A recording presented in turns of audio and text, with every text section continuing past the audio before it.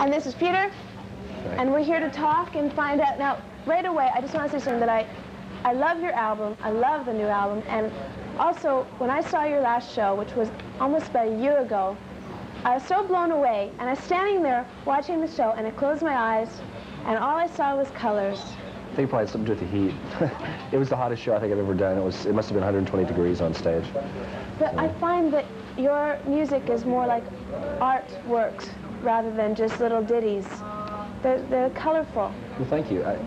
You know, art is almost a dirty word in rock and roll, and I have trouble approaching it, but I think we probably do put a bit more thought into it than say Motley Crue. I'm kind of visually oriented, so I see things too. You went to art school and yeah, I'm a that? token art student. Token art student. Every band's got to have one. Well, if you, aside from writing music, if you do music all the time, do you have some other creative outlet that you get away from doing? Peter and I mud wrestle a lot.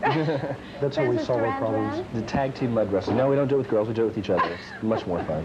Who's your favorite writer? Peter.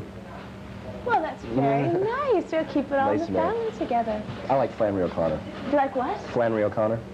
She's a Southern novelist, short story writer. She wrote Good Man is Hard to Find. Everyone reads that in high school in America. I don't know. We don't have to read that here. We have to read like Margaret Atwood.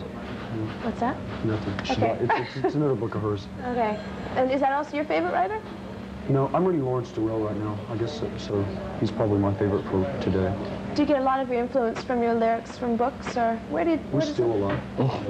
Speak for yourself. I'm highly original. But nobody can tell because no one can understand, so don't worry. When you're... Actually, we've written a new song and we stole it directly from a book that both of us read that we liked a lot. And so, should we say what it is? Yeah, wait.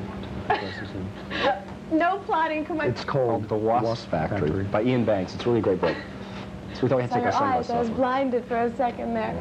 Okay, now, I understand that you don't really like to, which I can understand, talk about what your lyrics mean and everything like that, because that gets, you know, that like people listen to it and that. But when you're dealing with video, which can be sort of a linear medium, you know, taking the words and making pictures, how do you deal with that? Well, we throw all those rules right out the window. Michael does most of the storyboards and the directing from kind of an amateur's viewpoint. And I would say that our videos are, rather than being real linear, kind of surrealistic and evocative. So as opposed to just plotting the story of the song, they're more just like little addendums that don't really have to even go with the song. Yeah. And Can't Get There From Here, I find, is really much like that. It's just running around back real home. Real silly, yeah. Is it back home? Yeah, it's in Athens. Yeah. The last two drive-in theaters that both closed down in the last year. So. Great. Well, let's take a look at that right now. And MuchMusic. Guys, your new album, Fables of the Reconstruction, was produced by Joe Boyd, which is different. It's the first time you've worked with him. Now, why did you choose him? He was tall. That's not right. We just like his stuff. I've liked all the work that he's done, and I'm probably more of a music fan than anyone else in the band, and had really respected his work with Richard Thompson, Nick Drake. Nick Drake probably made the perfect record of all time. Which one? Brighter Later. Incredible string band, just because his stuff was so weird, and we figured he had to be an interesting character to work with all these, you know, virtual eccentrics. When you went into the studio, did you already know what you wanted? Because I know that he's sort of like a folk producer. You seem to have gone more folk, but did you already have that intention, or did he have we all kind of have ideas about what we want to do, and we talk about it before we meet with the producer, and then it always changes a little bit in the studio, but everything pretty much is us working, and the producer is like a tool, you know, like a hammer that we put the nail on the board with.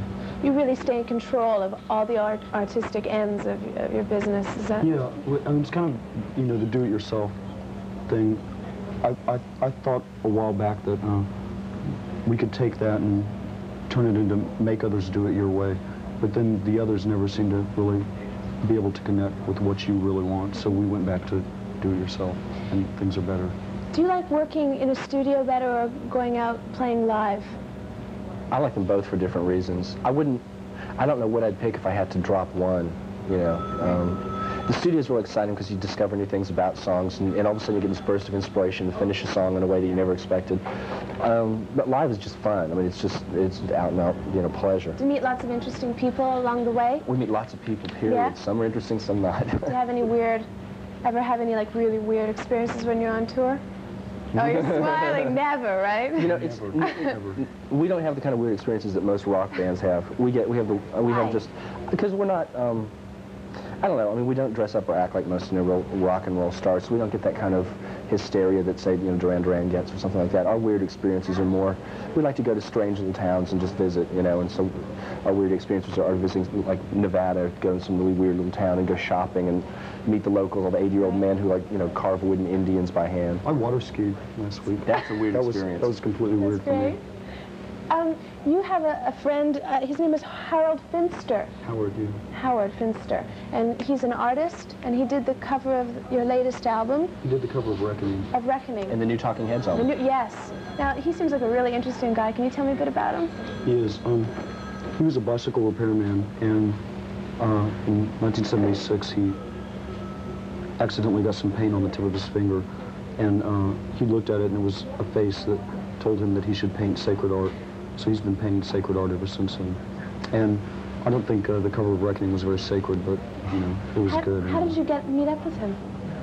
He came to Athens and exhibited some of his work years and years ago, and I met him then, and he's a real interesting character. Yeah, because there's an article in Spin magazine on him. He's a really great person. Yeah. I'm pretty much an unbeliever, but he'd make me believe, I mean, we'll sit and talk about religion and stuff, and he just doesn't care if you believe or not. He's just a truly nice guy. I like him a lot. Which is that sort of your attitude? You don't care if people like what you're doing, you're just going to keep on doing it? Yeah, I mean, I think that's about the only attitude you can really take and still be honest with yourself. It's nice to be liked. I mean, makes things pleasant, but certainly the only people that we really want to please are each other, the four of us. Well, that's great, and I wish you the very, very best.